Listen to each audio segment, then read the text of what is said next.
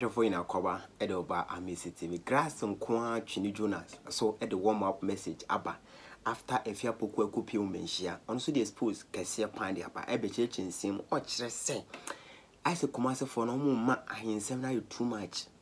the one more yano. Na lady nefis wo ye bia, and a wire no, nipa de, one ben kwana wire. Send a lady nefis wo ye bia wire. Into a banny send any pe and no home, a bum when my pamocho. I enter saying, still nine and person more yana moye. On the first day too, Twene Jonas say, Kumase phone, the honey say, Otumfuo chino.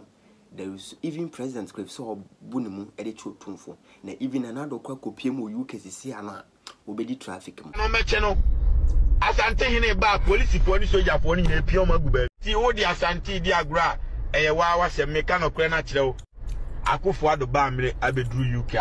ne bag bona chidam kwa ho ono asanteman be Asantehene beduru UK am stop traffic e na besia ko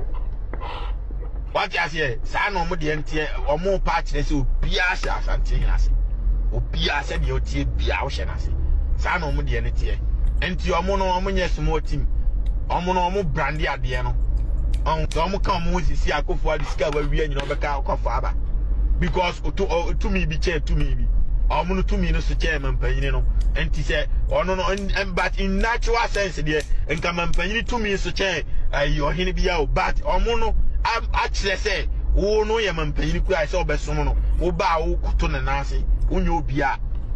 enti a omo timi chima ama kwhye okula no matia mama adwojo nti say akura the same thing na no dey atamis o Manhyia omo twene kwhye wo no madwojo no awon ya menche no omtimi jojo mama no osu mama di enti atumi na omde yesa ura wa tumi bia anya adwuma awon enti na menche se obia ma obia nkodi na tem Otumfuo na tem nya sa ombemu akotwa dwan waja se enti na menche Akufo ado se ye oye na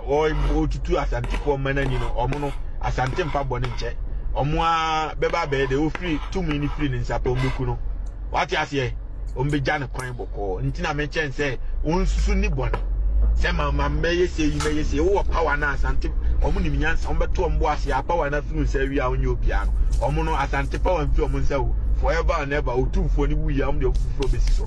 da bi omo na edi hene no enti omo no matter what omo ya ahenie ahemfu no omo guo enti omo wo tumi ni kura omo enti wo no aba na say wo so wo no wanya temporary tumi now de o de kira Asante say wo power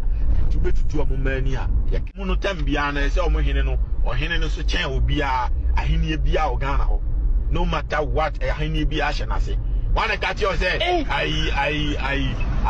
penai Akufo ado kowura. But if Otumfuo could do UK only traffic mo example my details in is a lot of conversation, it's a details conversation from Twene Jonas address on so the aba efa Afia Poku a dinti okokodi Afia Poku a okodi Otumfuo atem wachechim o se even mahama wo power no yetumi chi no kwose Manhyia ni yetwi nanim adwodwo no saa wacha say because ono no omu ni say oyembre omu tumi chi no ekwose yimfe nye Afia Poku a ene de no kodu Manhyia ombedwo omu dwodwo na nankofo ka wansem wacha say so pese woni Asantefo tena yia o se endidi Otumfuo atem from Twene o se so pese woni Asantefo tena yia and do Otumfuo atem because who ni say Otumfuo ye president e Ghana the way a Ghana for again who Otumfuo different from Twene Jonas straight from grass and kwa to Ghana enye easy wakansem edinsem akansem yen who tie Twene Jonas nsem no bi ha wo bo no tofa edemaye say o kire say munaguchi opese yo ko na de na say na say Kasami na ya kwa many young men ya tamba e di ko ana me ya ko so ana san ka ta so be kasana o tradi ya ko ka wata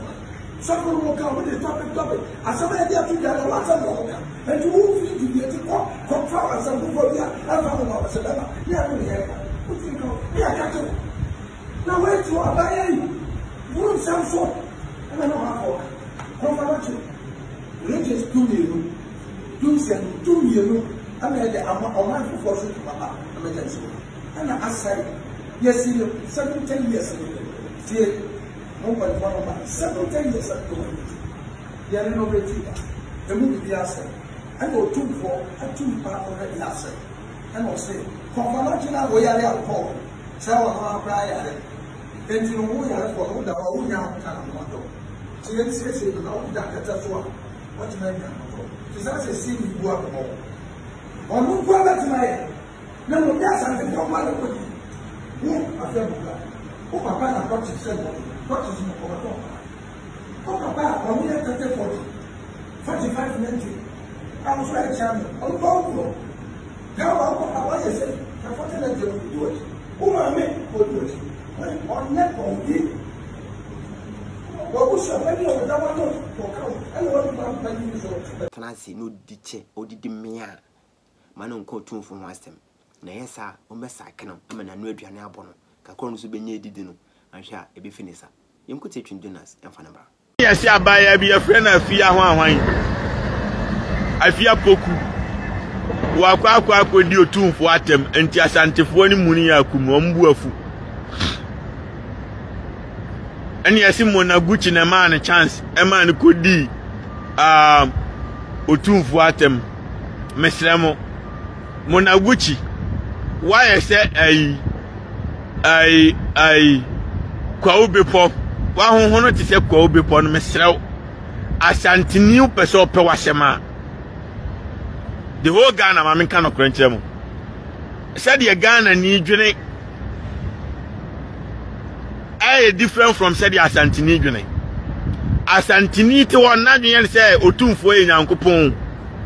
Enti mesramo se unya platform now to so a. Eye menkwa na Ghana no me powerful a. Obi asuro me, obi ahyemase, obi ahye wo ma kwase. Do ma hene begimi ameba be fire no.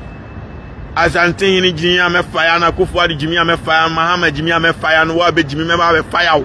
metim ba bi a chada kobo pa enya na me fire no back to back wa promising abusianfo se obebo pa me akume me da so na ma obi antimi nkume tiria me chiro no me nko na me powerful mu nyina suro me tiria me chiro me se chada eren wa promising abusianfo everyone minute bia by masinam se obebo pa ma obi abekume Oma me 7 months obey me say me na so gina obi antime ma forward. Every 1 minute to be every 1 minute to be because the Almighty Twene Jonas is the most powerful person on earth. Intimeno obi asuro metimi ahande wa Otumfuo anopato anyi obi antime ma forward. But wo na wo te Ghana ho ne de. Tiria me cho no Asantehene ni Nyankopon ye Otumfuo.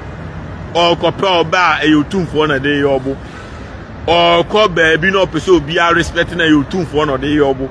ni nkwanya nyina ya Otumfuo nti se Monaguchi wa honhon na ese tofe no ai wa honhon na ese paano a ai mframa nko an gum no mesrew se wo di obi betina radio no so ana TV no so na wo ma wo ye discussion no ko fo Otumfuo asemba se de be ya Asantehene emedwiri radio kro ana TV kro ni muninti abeya aka chance Otumfuo de man nkan asem ho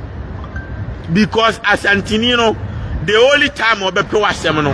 eye say wo ye dan obra ho asema no wo ya akwa wo besom no ono Asantehene na dwen say o ye de hie o odwan tie dia metro no me ni Asantehene ya o me ni nyina dan ba ko me ni ne ko school day nursery me na me be ye SP o school me na nam control no me ne nam on na koto aduane bre mamidi me nuane Asantehene me ni me ne chen ono omu Ghana ni bia nipa obu no ye Otumfuo asa every 1 minute bia my masinam ana ne yonko Asantehene nti obi aya akwa nti sa oba na untime nsom na ye problem enu ntina agiman badu ene omo problem no se doma entime nsom Otumfuo de aye problem problem nyina no nti se wo be de wo ho wo Ghana wo de omo mu hu ni se ohene ba ko pe na wo Ghana ono ani Otumfuo enti ye Twene Jonas begina ha na me kura Otumfuo na me fire ne se onim se wuntumi na ye galamsey na wuntumi akonta mines ye ne dia na o se nsuo enti Otumfuo nyai akwadworo na osifa akwanfaso ni so na onko stop on chire power na me kasa na wadwen o se okotena TV so akoka bia mesre wo mbe yiwadi ama waduane onsa no aduane abɔ ti dia me cho no Asantefo e powerful Ghana ti dia me cho ni yo Otumfuo fa fon frɛ obi sɛ TV station or frɛ despite or frɛ wa Otumfuo be fa fon frɛ o boss bia sɛ onyi wadi straightforward ti dia me cho no nti adidi da ye che adidi preko ye nyina e pe o man ni ye ba that doesn't mean say koya ade a ye be yi wadi na wa betre fie na omo mu akufo ado afom adwuma kro nti omuka enti wanya adwuma na wo ya mesrew wo betimi a kire wadwen ba sha wo beba direct attack no Asantefo no beba vengeance me eno omusuro me no obi asuro nya Asantefo nko an every 1 minute bi aban ba sina abrofo kura asuro me wa America me na mche omsomasomo mo me nkra ni abrofo ya America abrofo me yie wo ma pamfa from munkohoro me ka ne mra ye ko ba bi no mdi machi me mane om enti the Almighty asema America na nko kami se me mitimi gina aka se me bo pa mi akọ buba omi ane sa no ma no me se o me nko kami wo TV bia so nya sa o me ba be chewo ma me nko amenka ba omi agimi no tam $5 million koma asamoja inu anfa anko e konfa no china mema Ghana fo atete na wo ne sika ku no eye me na me ka me kasa e final obi antimi nkasa eye me Twene Jonas na me kasa. The Almighty, I am bigger than Otumfuo, I am bigger than Akufo-Addo, I am bigger than anybody because I carry the truth and the truth is powerful and the truth will always defeat lies. Period. And he said, oh, Baba Kabia, you're careful. Every 1 minute to be a Vasinam. Wow, Chada. The whole Ghana no the popeno could be our enemy be up a massive. And whatever I am saying, because of the power I carry, no, nipa kurenti me kasa ba wona wonyo biana wona nam Ghana ho no enko risk your life nko di Otumfuo atem already so because Otumfuo no ono no omosom na Asantefo ne som no omosom ne tisade ya wo som Yesu no wo som Yesu no Asantefo ne som Otumfuo no opa mo Otumfuo enka se omo nyina Asantefo nyina obia na fom 30 hours obia beda fom mo Otumfuo enka se Asantefo nyina ma obia nidi na ena obia nidi omo som no waja se omo som ne tiade omo som Nyankopon enti se wo tena radio so kodi na tema ana TV so kodi na tem na nam Ghana ho I will risk your life.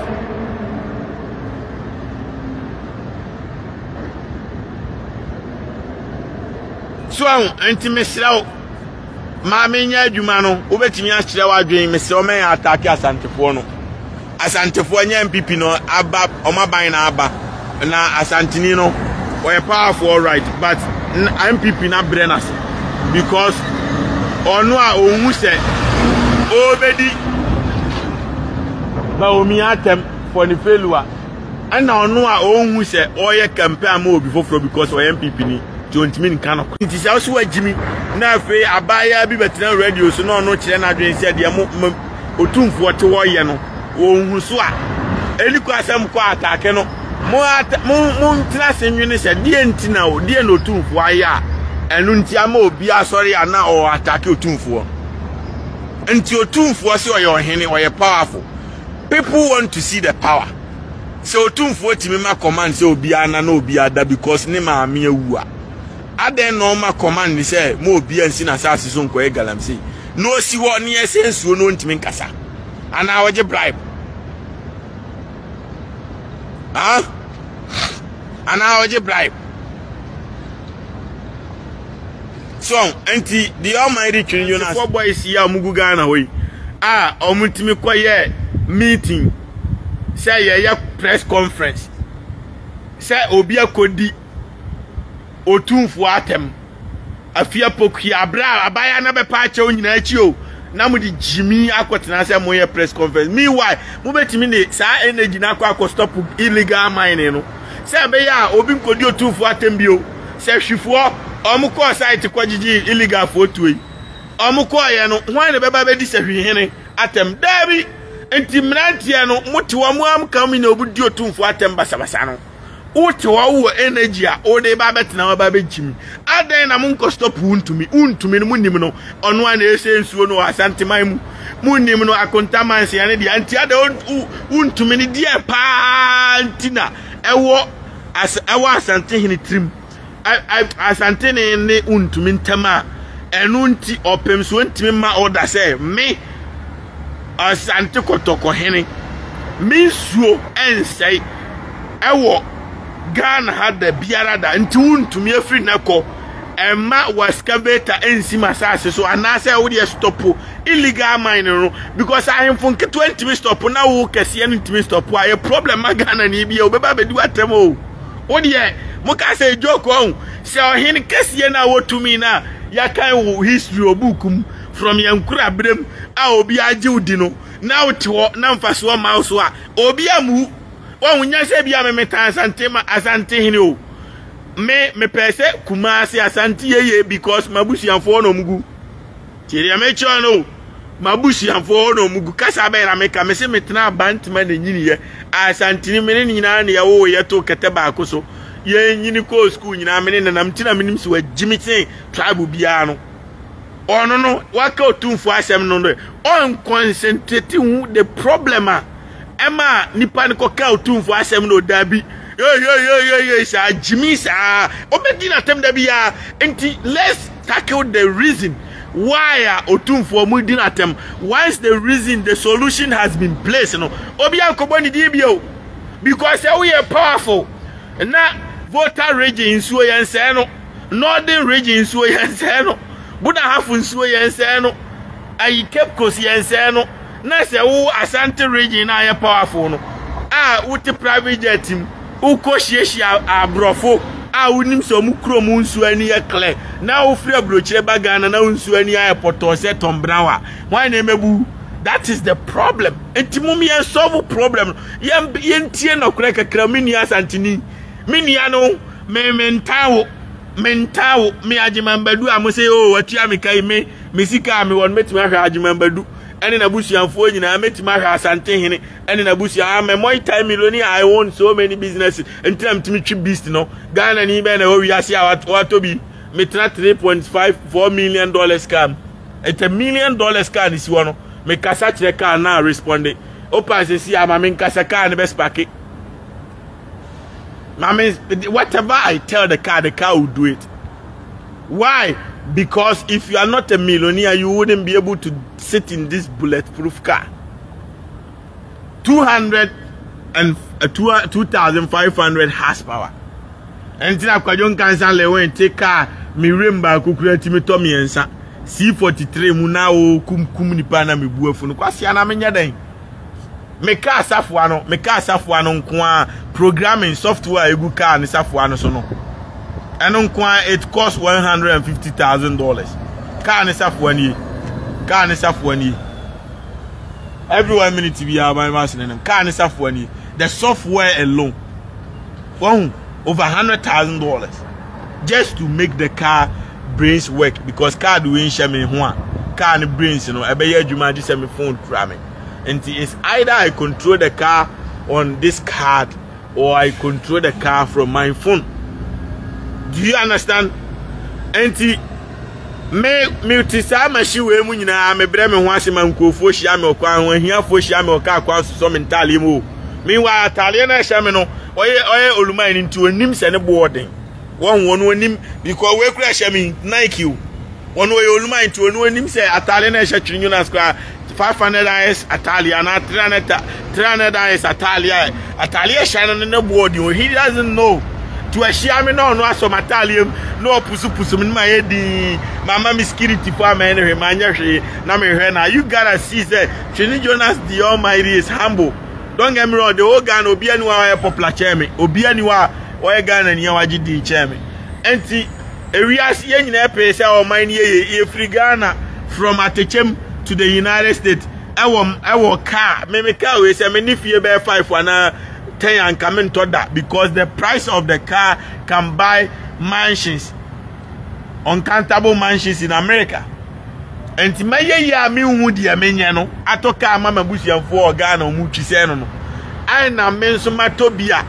me de dem nya we nko a me wo Maybach ma twitwa a kire me sem nim me wo Rolls Royce me wo Bentley me wo de ane